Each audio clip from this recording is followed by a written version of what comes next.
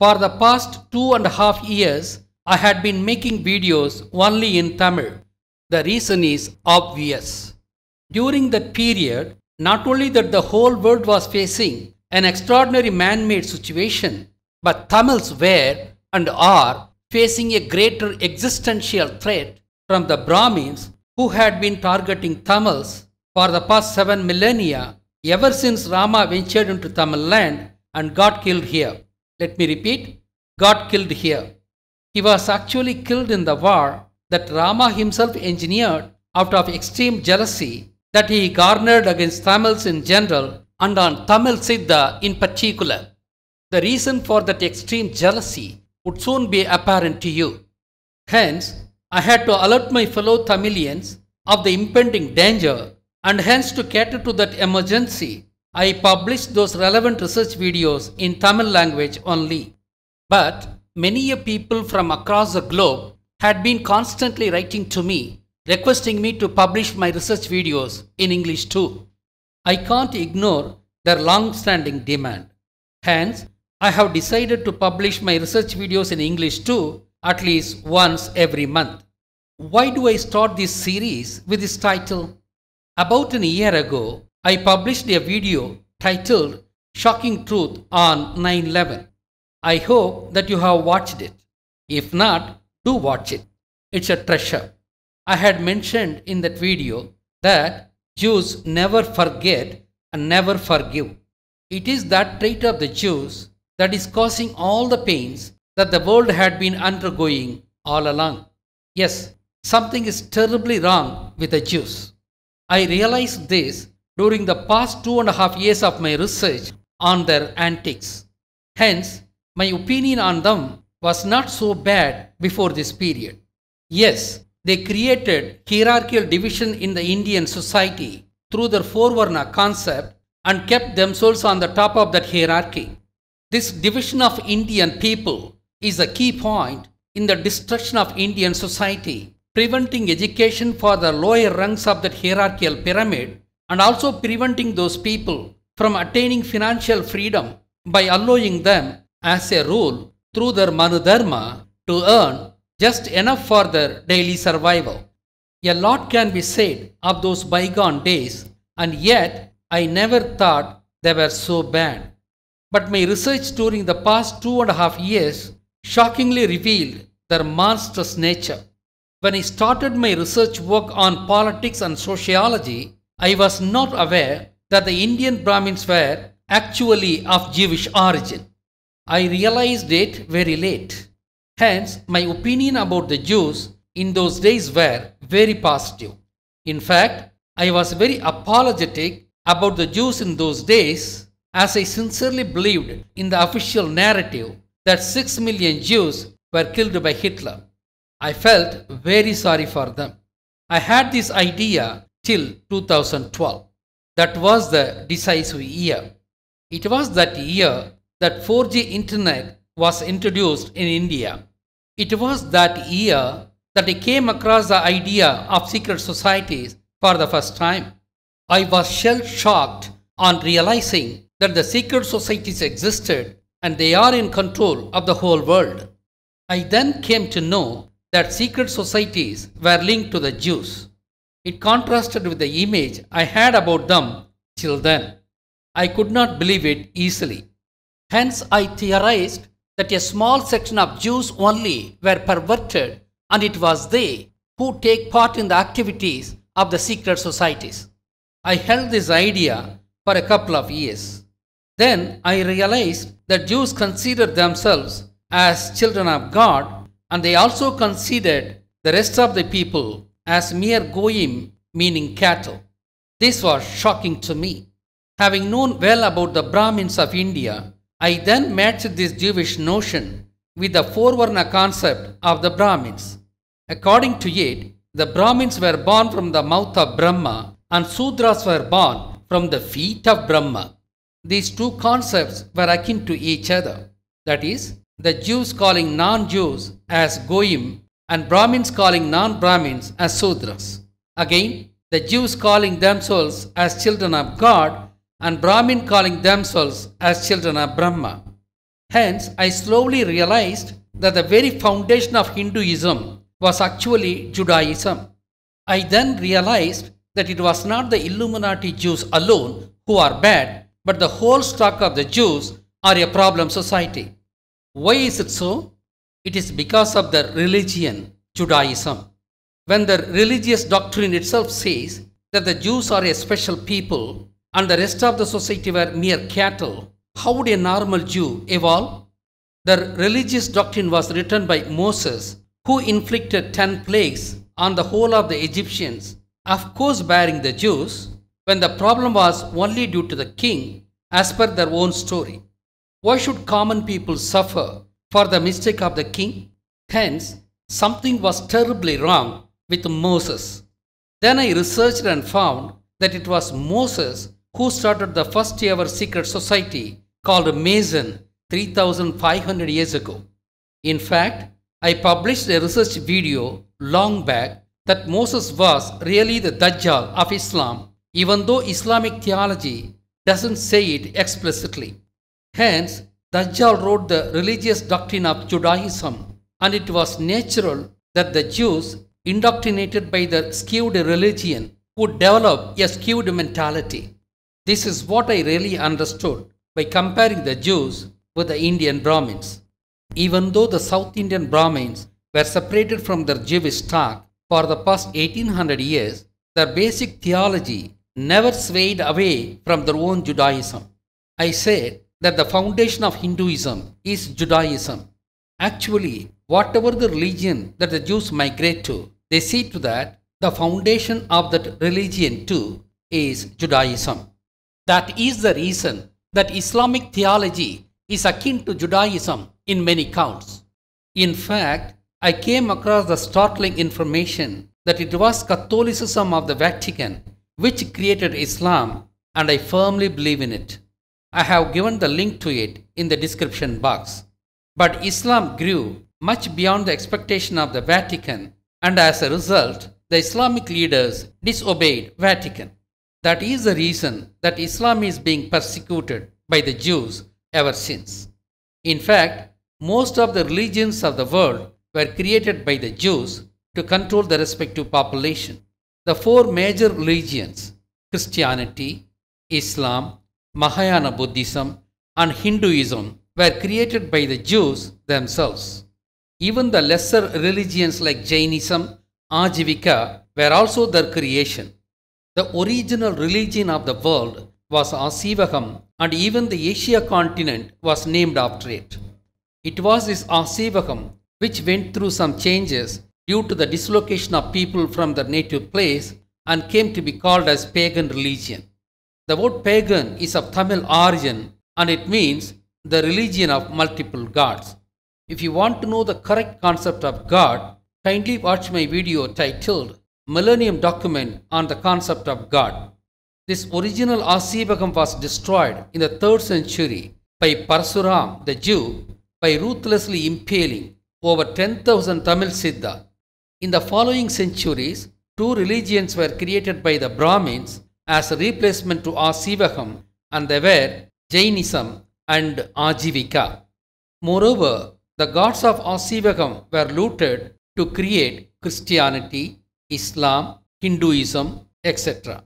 Sakya Buddhism was the original Buddhism created by Buddha, and it was destroyed by killing all the monks by the Brahmins in the 1st century BC, and a fake Buddhism called Mahayana Buddhism was created as replacement in the 1st century AD.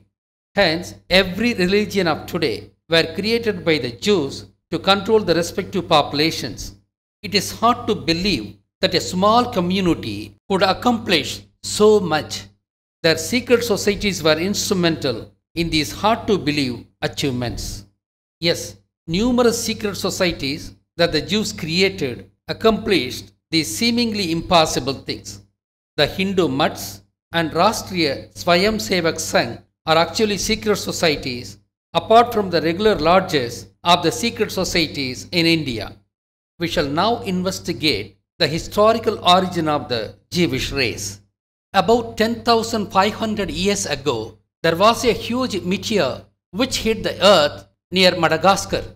This led to the elevation of Saharan plain and the Middle East region and the subsequent draining of water from these seas, creating deserts out of them and causing the deluge of the Lemurian continent, which was depressed due to that meteoric impact. Even the Himalayan mountain originated from the ejection of lava as an inevitable reaction due to the impact of the meteor in the south. To survive the deluge, Noah built a ship which drifted to the north due to the cyclonic wind from the impact region. That ship landed on the Ararat mountain, which surfaced from the draining sea. Noah and his family then moved to the northern plains, perhaps near Poland. This is what that actually happened, and I would explain the sequence of events in a separate video along with proofs from various sources. Thus, the Noah's family, who were originally from the tropical region of the world, suddenly find themselves in the dark and cold place. They had to face extreme cold and living in the inhospitable new land at that time. Noah's family was made of 8 people, 4 males and 4 females who were their wives. The whole of the Jewish race originated out of these 8 people only. Due to the extreme struggle they had to put up in the unknown and inhospitable territory, they seem to have developed a skewed morality and a way of life. It is their skewed morality and way of life which is causing pain for the rest of the world for the past 7,500 years. How were they called Jews? Noah survived the great deluge surprisingly. Their ship did not submerge in the turbulent waters of the deluge.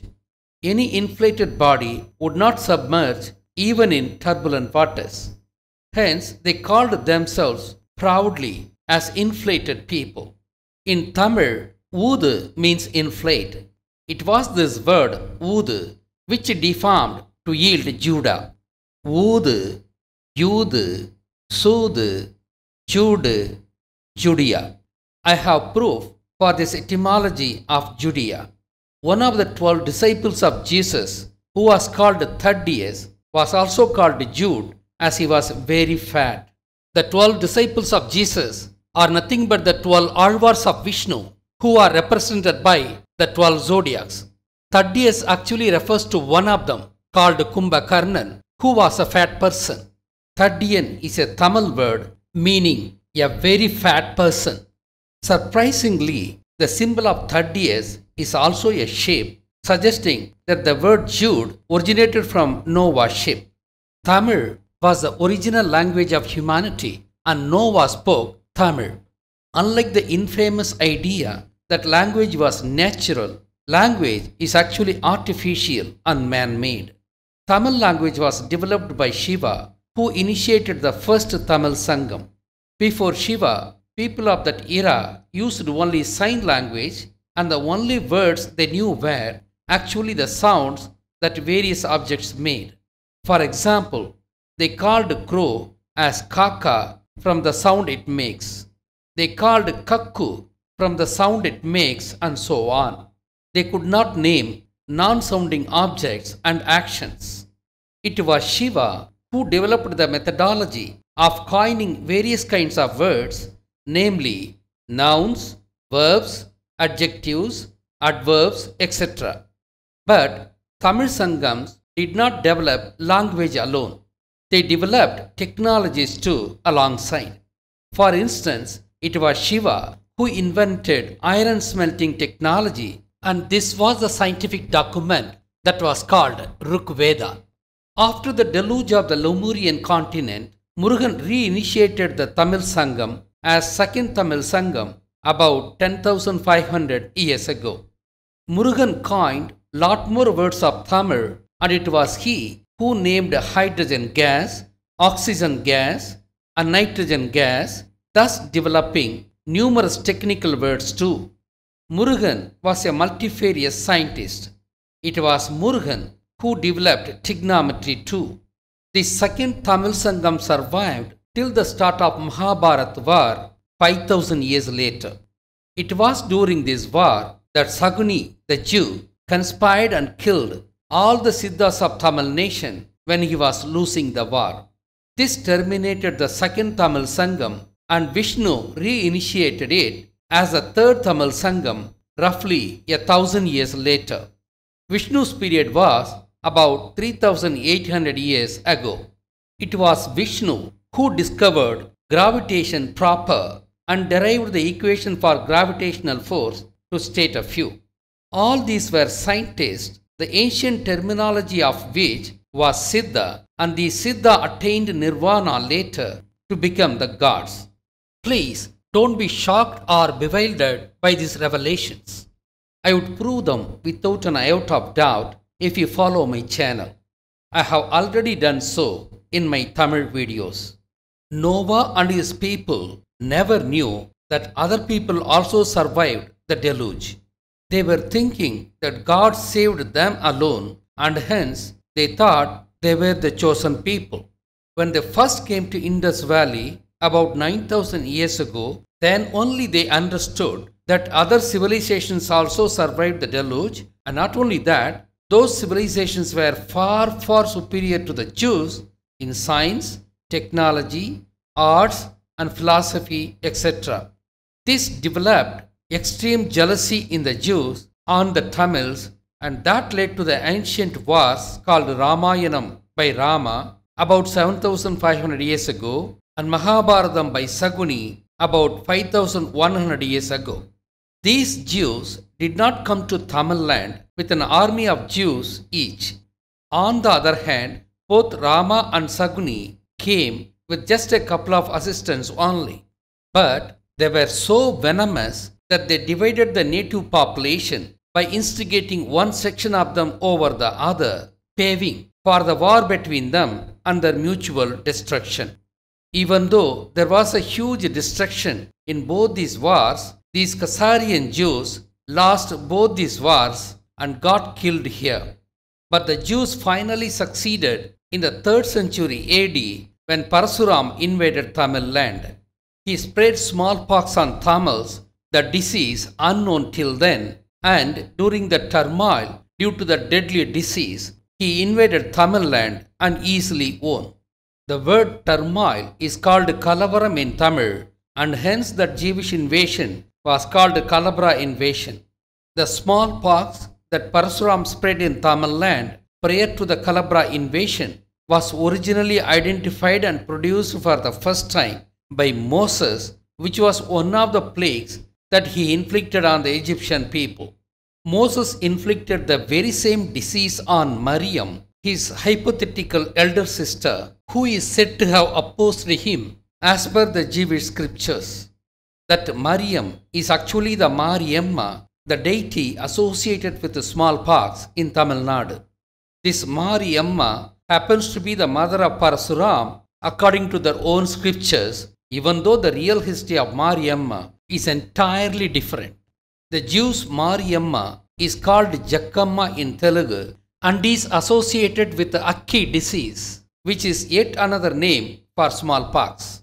Jakki Vasudev, the Balija Naidu, was named after this Akki disease, and he was sent to Tamil Nadu by the Brahmins to spread yet another kind of disease here. Do you remember that he was awarded Padma Vibhushan by the Brahmin government? He replaced E.V. Ramaswamy Naika, again a Balija Naidu, a stooge of the Brahmins, who also spread the devil designs of the Illuminati in Tamil land. Thus, the Brahmins had always been conspiring against the Tamils. The Kalabras of Parasuraman ruled Tamil land for nearly 275 years. It was during that time they destroyed the ancient religion, Asivagam, that God Murugan propounded 10,500 years ago. The Kalabras did it by impaling several thousand Tamil Siddhas. The reason for making this video is due to the pain I felt on some deadly ritual sacrifices conducted on Tamil soil. The Jews had all along been carrying out ritual sacrifices for the devil god Molech all over the world. This Molech is nothing but Parasuram, and he depicts the bull representing Shiva and the fire representing Murugan. Parasuram usually adorns the image of both Shiva and Muruga. Parasuram is represented as Sumadinatha, the fifth Tirthankarar of Jainism, and Mahavir, the 24th Tirthankarar. Sumadinatha is represented by crane. Hence, to worship Parasuram, the crane, lots of ritual sacrifices has been conducted all over the world using the metallic cranes. In 2015, on 9/11, that is September the 11th, 111 people were killed when a huge crane assisting a building construction in Mecca Masjid collapsed.